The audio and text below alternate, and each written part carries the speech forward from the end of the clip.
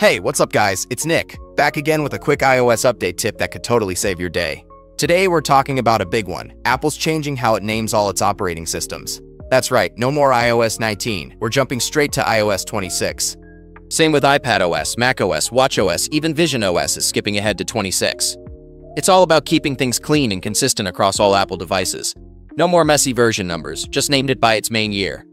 iOS 26 might bring a lot of new stuff too. Don't know about you guys, but I'm personally looking forward to the AirPods live translation and the unified design. Don't think the AI battery management will help that much though. Let me know what you think in the comments. If you want to get ready for the beta drop right after the WWDC keynote on June 9th, here's what you need. First, make sure your iPhone's supported. If you're still on an XS or earlier, this update's not for you. Next, you'll need at least 10 GB free before installing anything, so make sure clean up space. Now, if you're not in the developer beta program, just head to developer.apple.com and you'll see what's new in the current iOS beta. Then find iOS 18 or maybe iOS 26 in the future. Then hit download in the upper right corner. You might need to sign in with your Apple ID. Once you're in, your phone will get access to the beta profile, and you'll be able to download iOS 26 beta as soon as it drops.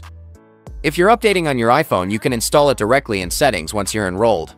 Here's a heads up, first betas are usually buggy. If this is your only phone, you might want to wait for the public beta in July. And always back up your iPhone first, either to iCloud or do a full backup using iTunes or Finder. That way, if you decide to downgrade later, you won't lose your data. Or, if you're using a computer and want to skip errors and storage issues, tools like ReiBoot can install the beta for you directly. iTunes and Finder only show public updates.